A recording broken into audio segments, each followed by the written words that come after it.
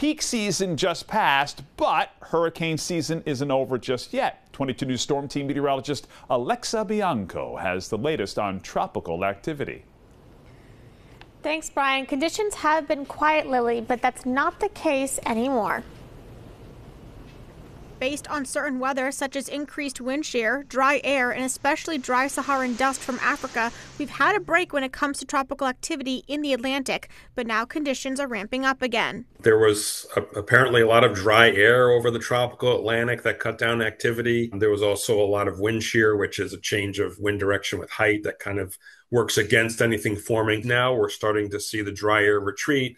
The wind's starting to weaken a little bit, and we still have a lot of warm water. So I would say, 2 to 3 weeks, we'll see an uptick in activity again. And even though peak season just passed, that doesn't mean we're in the clear. As storms go all the way into October, we're already tracking 2 storms developing in the Atlantic. The storm meteorologists have their eyes on is the first system that's quickly developing and could be Tropical Storm Gabrielle soon, which has a 90% chance of forming into a tropical system in the next 48 hours and 7 days, moving west-northwestward.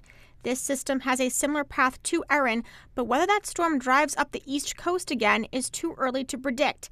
The second system, not drawing too much attention yet, is off the coast of western Africa, is producing showers and thunderstorms, and has a 20% chance of forming in the next 7 days. Remember, in the past, we've had some notable storms in October as well, most notably Sandy back in 2012. I would advise people still pay attention, keep an eye on the tropics. We've got still a long way to go here before we get to the end of the season. Make sure to always be prepared in case of a hurricane because Massachusetts is not immune to the rain or flooding.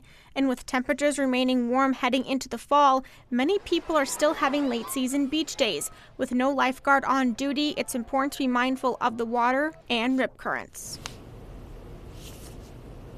Of course, the 22 Storm Team will keep you updated on the latest tropical developments. Working for you, 22 Storm Team meteorologist Alexa Bianco.